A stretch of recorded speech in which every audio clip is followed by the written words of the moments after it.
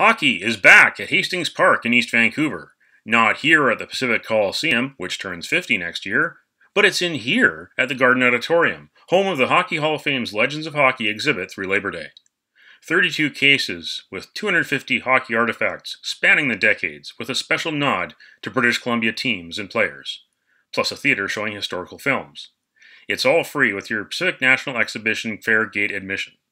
theBreaker caught up with Hockey Hall of Fame curator Philip Pritchard, known to hockey fans everywhere as the keeper of the cup. It's probably the first time that we've done something this big in a magnitude of something like the PNE.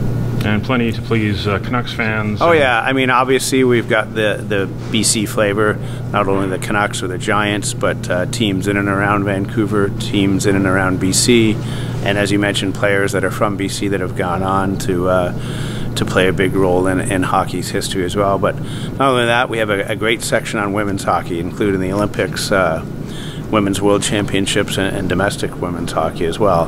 And of course the honored members section, which features some of the greats of all the 6 positions that are played in the game.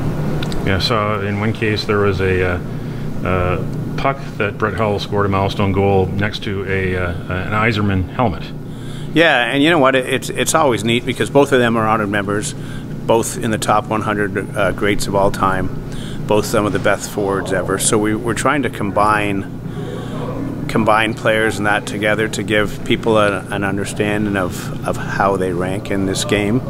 But for us, each honored member is equally as to display, and that's what we've tried to do here for the guests that come through the PNE. And there's a case just for Wayne Gretzky, and in fact you got 2 items next to each other that are from the start and finish of his career. Yeah, you know what, I mean obviously Wayne Gretzky was known as the great one all the way through his career. He's the only player in history to have his number retired by the entire league.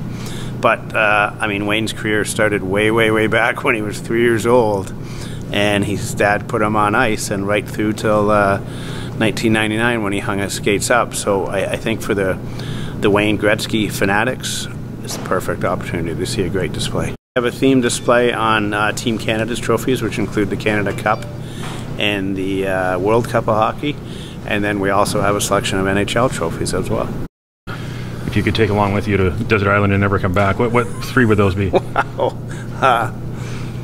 It's kind of tough for me because I'm the curator at the hall and I love them all. We have the 1928 gold medal from Team Canada. That was the 3rd Olympics ever that Canada had captured. We have that gold medal here. We have, let's see what else. There's Mario Lemieux's Canada Cup jersey from when they won in 1987. He scored the winning goal. And we have a Memorial Cup ring actually from